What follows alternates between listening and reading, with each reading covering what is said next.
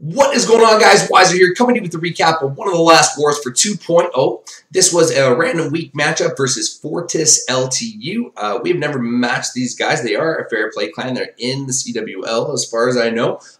This Lithuanian clan. Never had the pleasure to match these folks up, so it was kind of a nice weekday matchup. 108 to 102, 2.0 squeaks out a victory there. Really nice job overall by the 2.0 team. Fortas LTU did a pretty good job. They did have a Town Hall 10 not make 2 attacks, so that obviously hurts a little bit. Did their diligence, got the 11s cleaned up. Not a lot of action on the 10s. Only 1-star on Zerds there, so that's got to hurt a little bit. I think only ended up getting the 1 successful bully. Oh, it was Z-Bear too.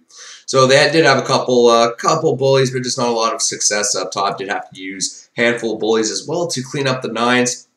So it ended up kind of ultimately being their demise. 2.0 had a pretty decent war. We got the 11s cleared up by mostly of our 10s. Had to use Maverick on one of those bases, even though we didn't use more than, I believe, 2 attacks per base, all the way down to number 7 there. Yeah, so good job on the 11s. Our guys have really got those 2-star strats versus the Town Hall 11s down. So that's very, very helpful, especially with the state of Town Hall 10 these days. If you can't do that, you're in big trouble.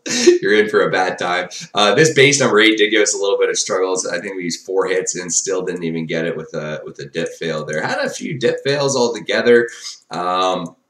Even had, I think, a dip fail at the Town Hall 9 level, which is very unfortunate. I think we ended up using, because of the fail, at least I think it was this war.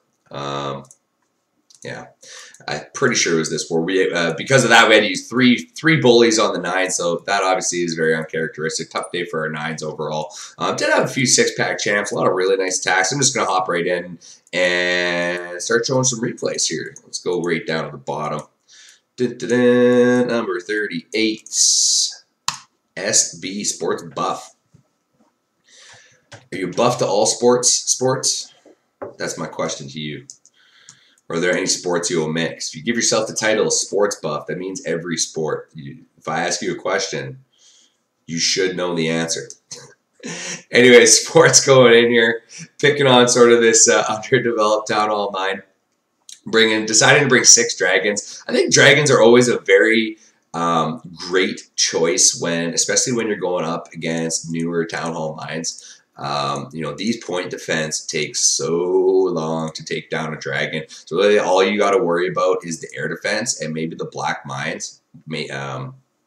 And that's really it, because the dragons will take care of the clan castle if you need to. Dragons will take care of the queen if you need to. Very, very little room for air, and against these sort of Town Hall 8-point defenses, these level 4 drags really, really do work. So you can see this huge clump of drags now going to go in. Queen's basically created the funnel to let the drags just slice through the middle of this base. If you look too in the base, this clan castle is the only high hit point structure. I always talk about this, guys. Way too many high hit point structures here on the outside of the base. Not really doing a heck of a lot. I mean, if you want to go into this queen chamber with some sort of queen walk, yeah, there's a lot of crap for her to go through. But if you can get things in from the opposite side of the base, there is not a lot of meat for it to get through. As you can see, these drags under rage are absolutely shredding this base. I love this dragon.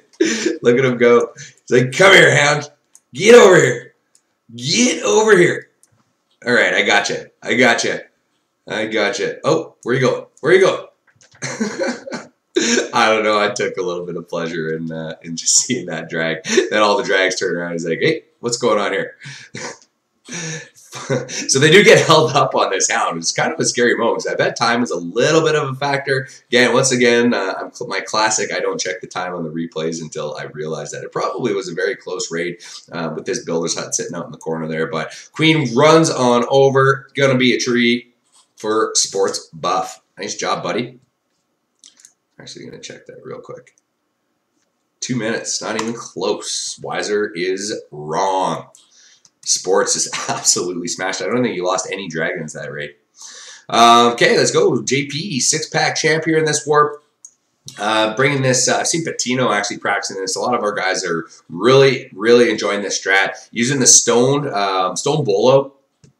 Basically, you're getting an insane push with these 3 golems into the base. You're going to see how far JP's kill squad goes. It goes from this 2 o'clock section and ends up in the queen chamber, getting basically every air defense along the way. Doesn't even really need to bring any lava hounds because of this fact. But obviously, you're not 100% sure that literally your army is going to just go from one side of the base to the other, only leaving a handful of defenses. So jump spell goes down. Golems end up getting in through that wall. Tesla farm goes down. King is now in. Bowlers are going in behind. Queen's doing work as well, setting those bombs off before their bowlers get there. Absolutely fantastic. So getting pretty good value here. Poison's going to go down, take care of these clan castle troops. Queen's going to step up and help out here in one moment as well. Down goes that baby drag. King gets in there right to that queen chamber. As you can see, everything's already way over this queen chamber. That 4th air defense is down now. Still has a dozen balloons and this lava hound. It's just unbelievable. Doesn't even need the lava hound. Probably could have just bring out an extra 6 balloons and just drop 2 balloons on every defense on the outside here, and it would have been GG. Still is GG nonetheless. Kind of nice. He does get that hound in there doing a little bit of tanking on that Tesla, but there's just no point taking it. There's barely any defenses for these balloons to clean up. Still has 4 balloons for his cleanup crew. Just crushed it. Nice job, JP.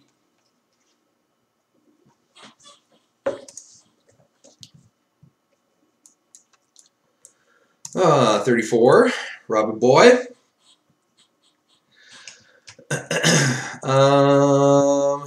So Rob bringing the opposite, bringing 3 hounds here, only bringing this cold-blooded entry, recognizes this air defense right next to the queen chamber. So the idea is just going to get king, queen, bowlers, 1 golem in here, jump on over that clan castle, or jump on over that queen chamber while pulling out that clan castle. Valk locks onto the golem, so that's absolutely perfect. Take care of that Valk nice and quickly.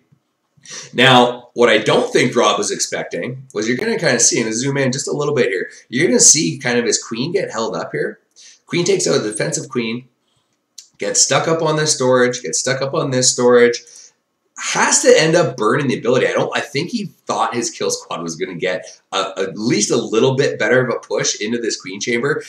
His queen doesn't even end up making the jump, I don't believe, in time. Has to hit that ability to finally take care of that baby drag, but it goes down. So, I mean, really their job is done, even though I think he was expecting a little bit more out of his kill squad.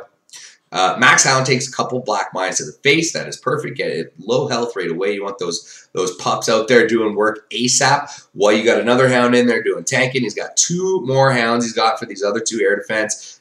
This hound only has about 50% hit points. So haste go down.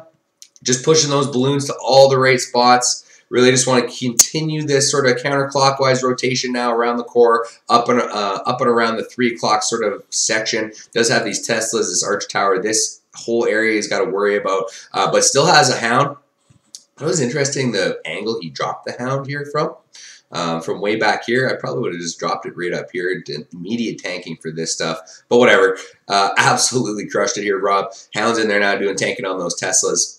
That's why I'm not a fan necessarily of the Teslas right beside your air defense. You kind of want to have them outside so they start targeting balloons as soon as the hound gets out of range. Because then those balloons get right down on top way too quickly. Hound bursts at the exact perfect moment, right as that Tesla goes down. Cannon is the last defense remaining. There's pups all over the base doing cleanup. Robbie absolutely smashes it. Nice job, my friend. All right.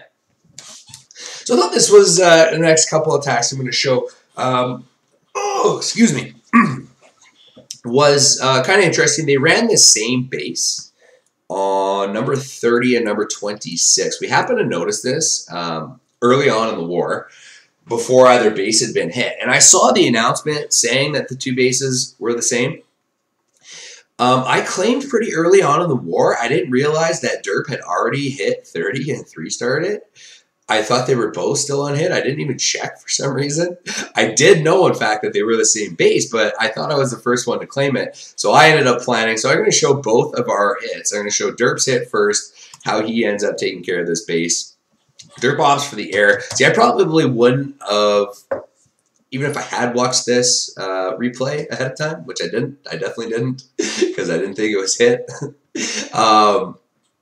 But even if I had, I don't know if I could have replicated this attack. I would definitely wouldn't have been comfortable replicating this attack. But Dirk goes ahead, goes right in at this queen chamber. Poison goes down, gets that rage spell down, takes care of that defensive queen nice and quickly. She's going to end up walking down now towards the 9 o'clock area. She's going to step in and take care of this air defense. At the same time, she's got a while to go because she's going to have to work through this Lava Hound as it comes out of the CC. So he goes ahead, starts just getting a few random archers down, just taking out buildings, all the buildings on the outside that are undefended, right? Getting probably 4 or 5 buildings with a handful of archers. That's great value there. Second rage goes down. Really needs this queen to get through this Lava Hound. Did he only drop 3 of his healers? I think I just noticed that right now. Maybe there's no way he brought a 5th healer. But so I think he forgot one of his healers. I did that in a raid actually. It ended up costing me. Dirk recognized it in time. Down goes that air defense. So that's the most important thing here. Defensive queen is dead. CC is dead. And an air defense is dead. So still hasn't even touched his king. Hasn't touched anything. Starts going in with his air attack here. Gets 2 hounds in on this 3 o'clock air defense. Haste spells go down. Fighting that sweeper there, but it's just not enough. Air defense number 2 goes down. Gets that max hound in now on this next air defense. Starts sprinkling balloons, 2 in per defense on the outside. So he's got this clump of balloons moving in through the core. He's got a few more sort of reinforcing in from the outside. Everything's going to converge on this air defense now. Nice little rage spell there. Boom, boom. Air defense number 3 goes down. Just got to work in over top of this Tesla farm. Still has 2 hounds there unburst. Finally, 1 does burst. Has his king in there now doing work. Queen's in there. Air defense number 4 is down. Got balloons in on top of these defenses. Just smashing it up. Down goes the Expo. Down goes the Tesla. There are no defenses to go on this base other than this wizard tower. And there are far too many pups, far too many balloons. His heroes are still going at it. So absolutely smashed it. Dirk, really nice job. Maybe I could have replicated this, but like I said, I'm not 100% comfortable with my air attacks right now. So I don't know if I would have liked to, but let's go ahead and check it out. Of course, I Veeler it. Mainly I Veeler it because when I see a base that is like this, right? You know, Derp recognized it, recognized he could get the queen, the CC, and this air defense out of a short little walk, right there. So that's really good value out of that. For me, when I see these exposed air defense, I feel like it makes Veeler so powerful because you know whichever way your bowlers or queen go around the base, they're going to have access to the air defense, right? So when they get to them, they're going to destroy the air defense, and their healers, keeping them going, are going to be perfectly safe because they're going to attack the air defense when they get to it. When you see those bases with those unreachable air defense, that's when I'm like, you have to be very picky and choosy because you can only walk around certain sections of the base and be safe. So my idea here is I'm going to go ahead and drop my queen at 9 o'clock. Take care of this little troll Tesla very quickly. And just want to walk the queen down into this section. Basically take out the defensive king. Drop the baby D to help her along. Take out these defenses along the way. That Expo is targetable. So I kind of wanted her to get into here and target this Expo basically. And then I was going to draw up my bowlers now from basically around, I think around here at 6. And I wanted them just to just walk up because other than this Expo there, I didn't see a lot of threat on the outside. They were good. The bowlers were, like I said, we're going to take care of this air defense on their way. So the healers were going to be safe. They were basically going to be able to walk all the way up and around and even get that air defense potentially if they got there. Although they don't quite do exactly what I wanted. They clear the funnel on this side and end up joining. So finally that hound bursts. So I say, okay, let's go ahead. I get the wizard down. I'm going to go ahead and drop my 11 Valks now and my king, basically using all these buildings now as my funnel. And I absolutely wanted the Valks to end up at this gold storage and go right in at this wizard tower. And that's basically exactly what happens. So I do end up moving the queen along, everything going in just fine and dandy. All that stuff goes down very, very quickly. My Valks take a little bit of a split here, so a bit of a difference in my planning, but very, very small. Heal spell down right over top of that Tesla farm. So getting great value on these Valks now. Just letting them do their thing, work through that wall. They're going to smash through these Teslas, be perfectly fine under the heal there. Plus, the healers are now locked on, right? So this whole death ball of units that's in the core is going to get insane value with the healers. You know, you get that rage spell down and bust through that wall ASAP. Everything moves right over that queen. Second heals down. Poison goes down over the queen. Just everything just zigzags perfectly through this base, exactly how I envisioned it. Wanted to go in here, go up, up, up to the queen. See you later. My bowlers, you know, even this bowler does his diligence. I drop a whiz to help him out, but that was the idea, was the bowlers were going to walk around out here. Everything was going to go through the core as it just did, and all meet up at 12 o'clock and finish the base off. And as you can see, tree stars imminent. Bam, bam, bam. That's how you 3-star base 2 different ways. Whoops. I think my war generals were a little peeved that I did not copy the first 3-star plan. So Robbie and Oakham, sorry.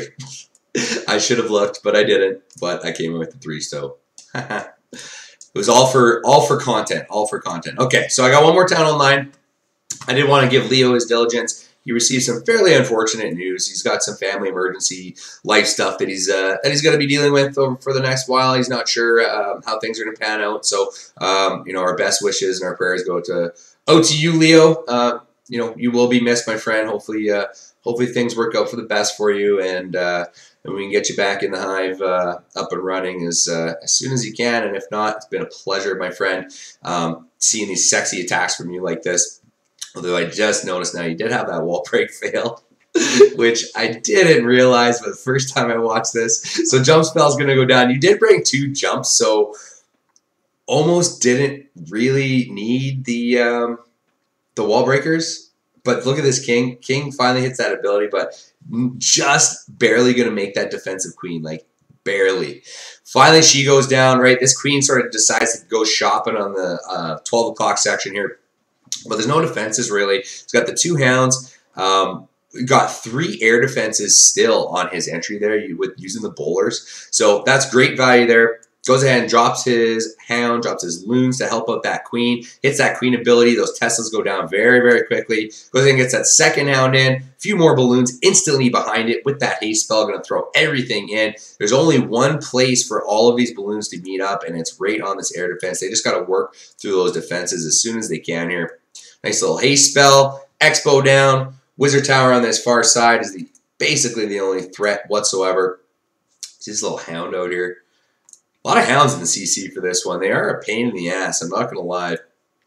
I mean, I'm definitely a fan of a few hounds in there, just so it's more of an unexpected thing on the fresh hits, because you see so many baby drag combos. But we ran into a hell of a lot of hounds, and they can be a bitch. Like right now, look at all these pups held up on this stupid hound, which is about to burst. If you didn't have those loons over there, could have been trouble, but it wasn't. Tree in the bag for Leo. Like I said, it's been a pleasure, my friend. Good luck.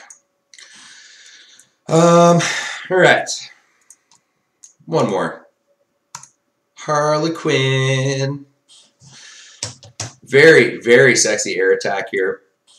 A little bit of a just shattered bolo. Goes ahead and gets the golems down nice and quick.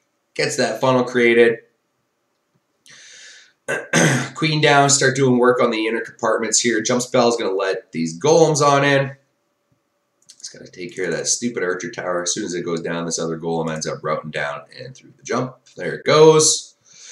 Out comes the clan castle, getting that poison down. There it goes. Right. Those Valks just shred that king up there for a second. His health went from full to like almost none instantly. But he hits that ability, gets those barbs going. She hits that queen ability, takes down the defensive queen, gets a couple Teslas in the process. Down goes a wizard tower. And we got 3 lava hounds and 14 balloons now to work with. 3 air defense. That is a little bit scary at this point. I'm sure Jamie was not feeling 100% on that entry. But this air defense, right, very, very easy to get to. Just straight pathing. 1, 2, 3, straight to the air defense. Sorry, I guess 4, that mortar there. And then they actually go to the wizard tower. So disregard exactly what I said. It looked like easy pathing, but it doesn't matter. Everything's now right on top of over this air defense. Down goes that inferno tower. That's the most important thing. Down goes that air defense. So now they're over on air defense number 3, and it goes down very quickly. Like air defense, Inferno Tower, air defense went down within seconds. That's really the key moment of this raid, because the fact that those went down so quickly, got the balloons now working their way to this number 4 air defense, and they are about to be on top of it. That hound is about to burst. Perfect timing on that, because down goes the air defense, buying these balloons a little bit more time. Working through the Archer Tower. Grounded Expo is just like, oh shit, here we go. There's only an Archer Tower and there's like 20 balloons. Down goes the Archer Tower. Down goes the remaining defenses. Got pups all over. Little mini helping out too. Beautiful. Jamie. Coming away with the sexy 10v10. Damn.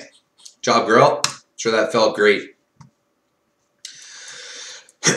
So, overall, good war. Thank you, Fortas, LTU. It was a pleasure. Hopefully we match you guys up soon. Like I said, pretty sure in the CWL. It doesn't say it here. Maybe I'm crazy. I know. I don't know. I don't want to put my foot in my mouth, but, 348 wins, level 12 clan. These guys know what they're doing. So go ahead, check them out, especially if you're from the Lithuania area. Hopefully your clan information is correct, because I feel kind of silly if you weren't actually from Lithuania and I just got trolled. But I'm assuming LT, that means Lithuania. So guys, go ahead and check them out. 2.0, fantastic job, guys. Always a pleasure. Crazy random week. We went from a random matchup of War Whales to our CWL matchup on the weekend to a random matchup against Fortas LTU, and we just matched. Battle day starts tonight. The one and only Golden Goblins. That is a clan first for 2.0. So hopefully that will be an amazing war. That's a little bit of a preview. I think of like week 5 or week 6 in CWL. We got GG.